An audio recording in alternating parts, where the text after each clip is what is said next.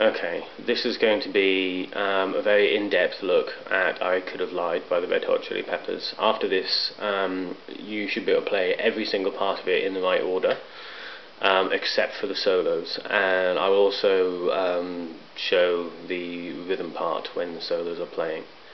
I'll do this quite slowly. I'll break it up into sections and then show how the sections go in order. So this will probably be quite a long video. So here goes the opening riff. Okay, now it's an open second string, hammer on to the second fret, and then it's an open third string, hammer on to the same fret on the second string, so second fret, second string. So it's open third, hammer on to second.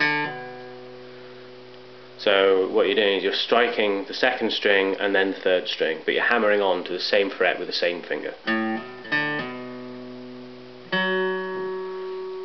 Okay, that's the basics of the first riff. So it's, and that's the fourth fret on the third string. The next part of it is the second string, second fret, and then open third and then fourth fret, third string. So it's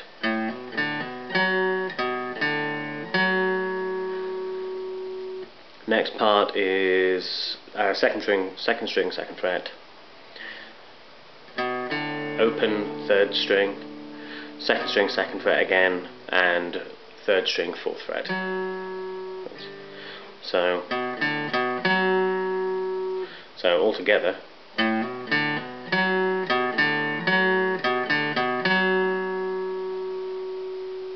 Okay, so when you get to there, it's slide down to the seventh on the third string from the fourth, and then it's the open second and the seventh fret on the third, same time. Then it's fifth fret, third string, and then it's the fourth fret, third string, along with the third fret on the first string,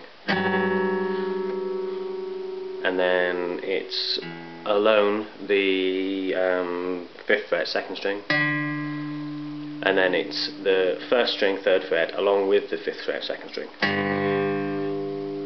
So that's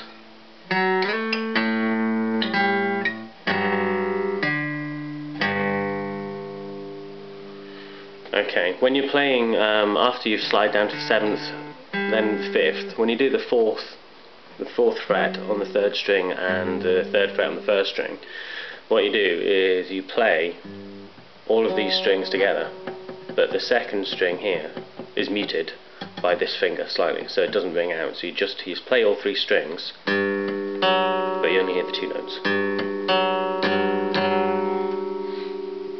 Right, so let's go through all that.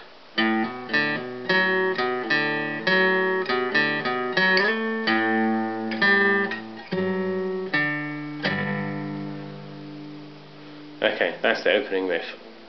You play that 6 times. At the start of the third time through that riff, we'll call that riff 1. At the start of the third time through it, that's when the vocals come in.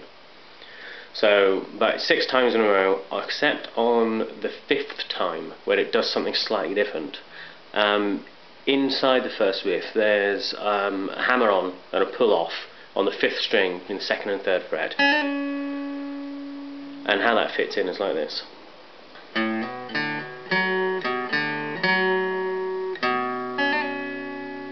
And what you're doing is you're using your first finger there to bar right down to the 5th string, and then it's back into.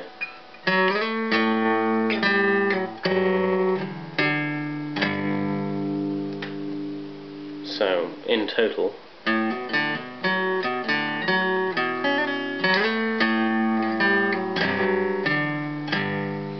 right, so that's the 5th time, and then the 6th time is back to the.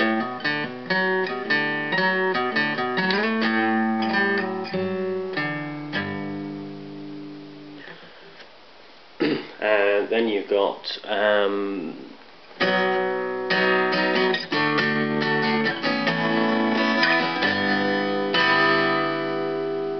now what that is you put your first finger on the 2nd string, 2nd fret, and your first thing, your third finger covers the 4th fret on the 3rd, 4th and 5th strings. So it'd be like a standard power chord, but you're covering the 3rd, 4th and 5th strings with your 3rd finger. That's a B. And then you slide all that down so that this finger's now on the 2nd string, 5th fret. So your 3rd finger will then be on the 7th fret, covering the 3rd, 4th and 5th strings. And that's D. So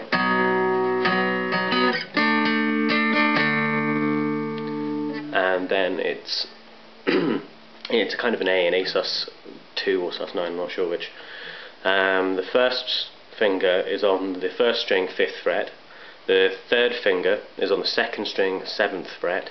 Your 4th finger is on the 3rd string, 7th fret, and your middle finger is on the 4th string, 6th fret, and the 5th, these two, the 5th and 6th strings remain open. So it's not a bar chord, although it's the shape of a bar chord.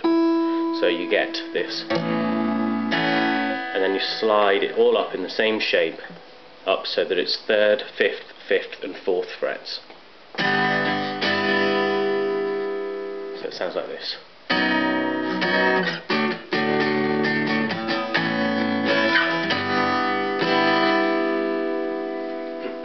And then it's back to 6 times of riff 1.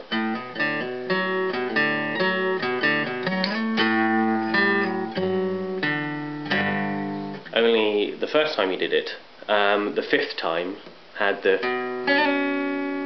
This time it's the first time that the riff does it. So straight out of the... you get this.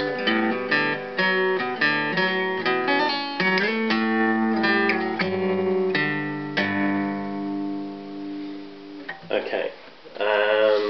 The other parts of the songs, this is the pre-chorus.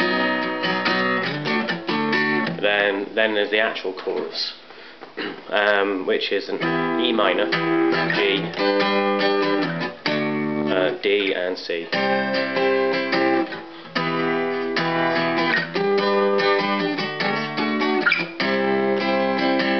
Now this E minor starts on the 2nd string, 7th fret with your 1st finger. Then it's the 3rd string, 9th fret, 4th string, 9th fret, 5th string, 8th fret, and you then use this finger, sits down and covers at the bottom. So that's a bar chord there. So you're covering the 7th fret on the 6th string with the knuckle kind of thing of your 1st finger. That's an E minor. Then the next chord is the same idea as the pre-chorus on the B, but it's a power chord just the same. And it is on the 1st finger is on the 2nd string, 10th fret, and your 3rd finger covers the 12th fret on the 4th, 5th and 6th strings. So you can see that's the 12th fret there. That's a G.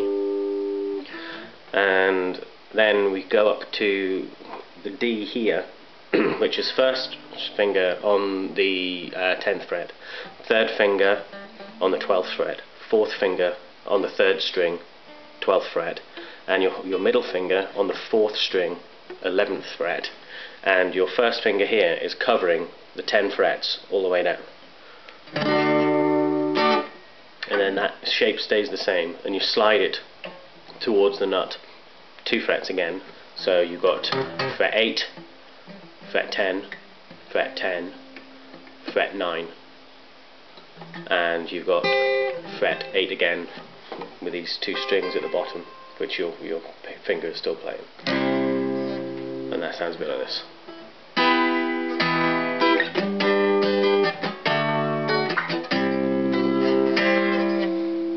Now you play that twice, and then I believe after you've done that the guitar solo starts, and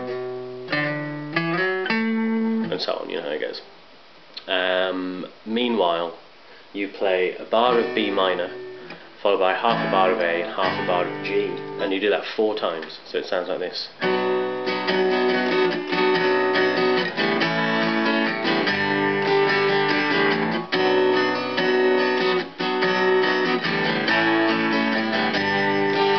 That was twice, you'd play it 4 times.